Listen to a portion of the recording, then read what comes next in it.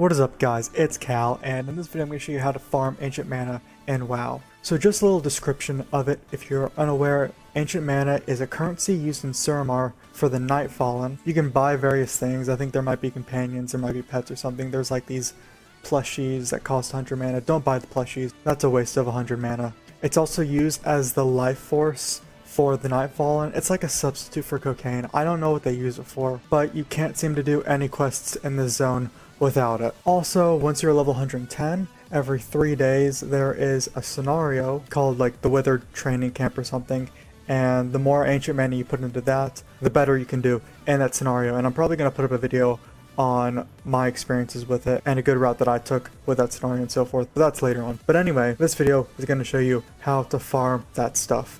So the first thing you want to do is go to the Twilight Vineyard in Suramar City, right there on the map, and it's going to be all along that path.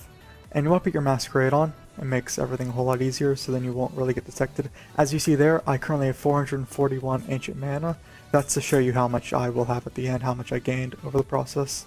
And I put the stopwatch on because I want to see how much I get in 5 minutes. So early on in the Suramar quests, you will get an item that lets you track Ancient Mana, which I have on currently, and it shows them up as like gold dots on your map. You're definitely going to want that for this, so then you'll be able to see all of the things in the Twilight Vineyard that can give you Ancient Mana. Because there's like flowers, there's wine, there's other stuff that has Ancient Mana with it.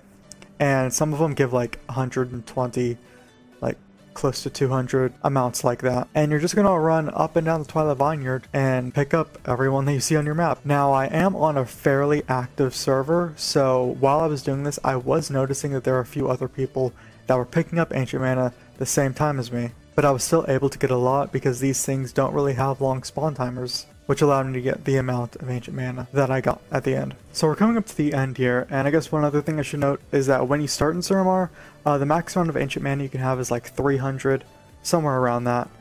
But there are various ways to increase that cap, like from quest rewards, or there are things that you can pick up, and so on and so forth. So here we are at the end, coming up to the last thing of Ancient Mana. I think it's powder or something.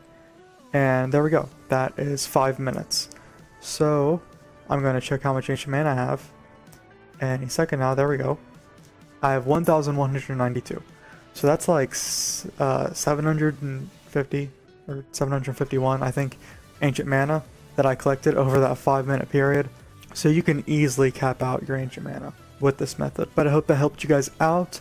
You can leave a like on this video, sub to the channel. I'm going to start doing more WoW tutorials because I feel like people like those. I've gotten some positive feedback from them. So yeah, I will see you guys in the next video.